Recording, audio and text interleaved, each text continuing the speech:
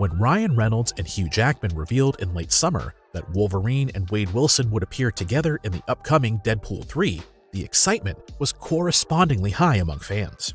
In the past few days, Jackman has been eager to talk about a few details about the film.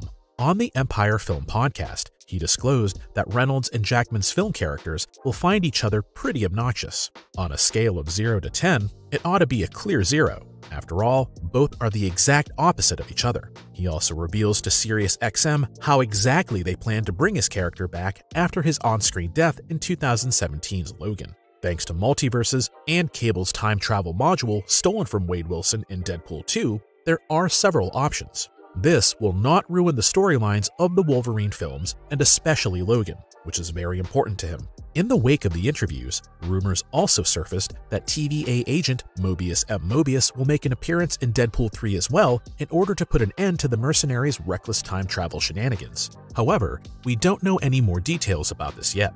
Deadpool 3 is scheduled for release on November 8, 2024.